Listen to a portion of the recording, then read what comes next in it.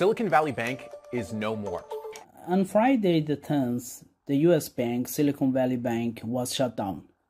It was one of the most prominent lenders in the world of technology startups and no longer viable. It is also the biggest US bank to fail since the 2008 financial crisis, and it's been shut down by the US regulators.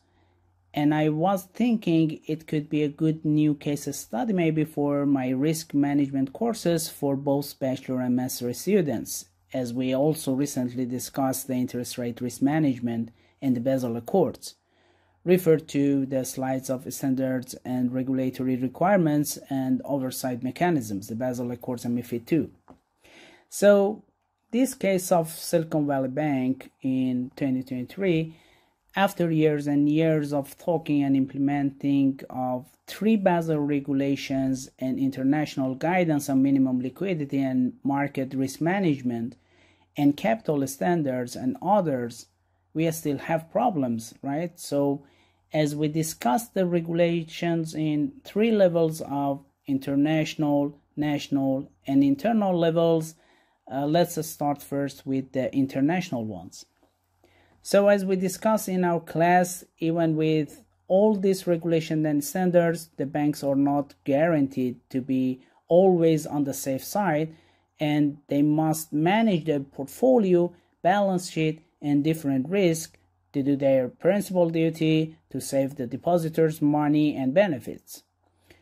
So Basel Accords, MiFID II, regulations and supervisions must be helpful to avoid systemic risk, but they could not guarantee all problems and could not replace the necessary management actions in financial institutions.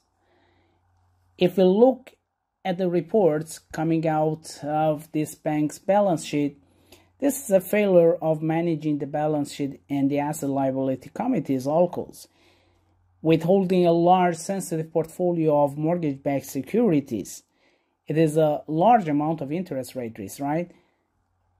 So as you can find in the Moodle page of the Master Course of Market and Credit Risk Management, I shared the Basel Committee on Bank Supervision 368 as a support material before the session on interest rate risk in the banking book, and it is a reference that you can review again for this case. Remember also the Camel's methods and DSIP for finding the systematically most important banks, and the Excel file that I showed how to calculate it with considering different financial indicators and rank the banks to find the systematically important ones. Why it is relevant here? Because this BCBS 368 has been fully implemented in the US on these systematically important banks, but not necessarily for systematically unimportant banks. So this is something important about the Basel Accords and regulations, that they are not all similar for all financial institutions and also all countries. And they could not guarantee to manage all situations, of course. So as we discussed in the classes of interest rate risk, the balance sheet and asset liability composition must be robust to the changes of interest rates. In the case of SVB, the rising rates has hit their capital and drop in their share price. So the result is what? Outflow of funds, bankruptcy, and resolution, right? So even if we are not systematically most important banks in the country, calculating the liquidity coverage ratio, LCR and NSFR, as we had some examples in the class, is important for internal audit of risk department. So what I suggest, review how to calculate LCR and NSFR and the reserve of high quality liquid assets to save the balance sheet of the bank with cash, tier 1 and tier 2 capital, and liquid credit risk-free assets. So the problem seems to be management around that interest rate, and maybe did not follow some international recommendations on minimum reserves, high quality assets in SVB's balance sheet.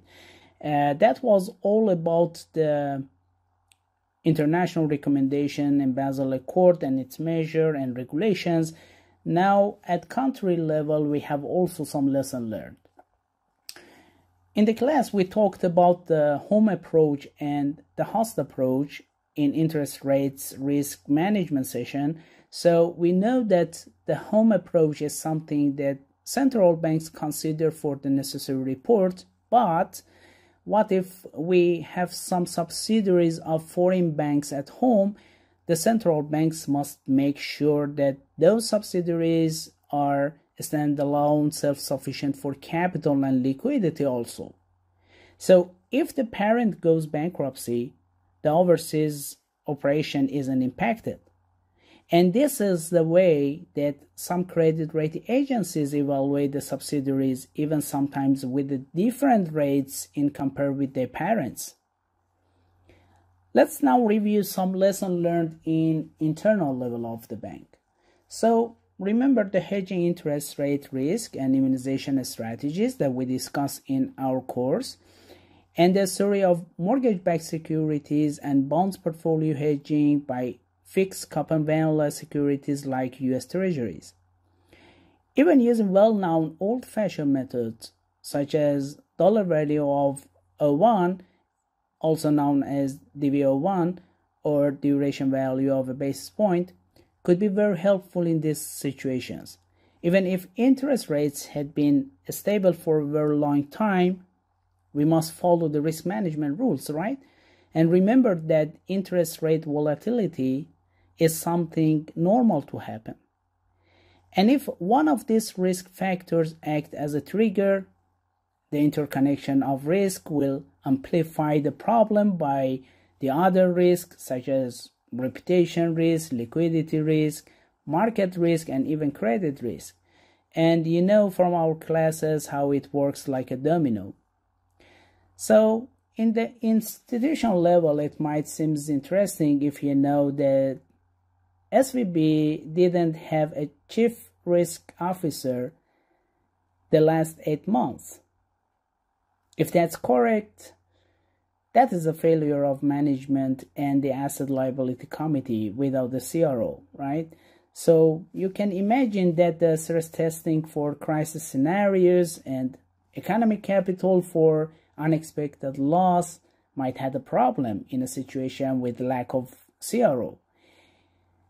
So as a result, what we had in our course, which seems relevant to this recent case, is Basel Accords and MiFID II, minimum reserve high quality assets in balance sheet, and LCR and NSFR calculation, Basel Committee on Banking Supervision 368, about interest rate risk in the bank book, systemically important banks by Camels and Dissip, interest rate risk management, dollar value of 01, the hedging interest rate risk and immunization strategies, central banks and two approaches, home approach and host approach, the interconnection of risk and the correlation, and the role of the asset liability committee and CRO or chief risk officer.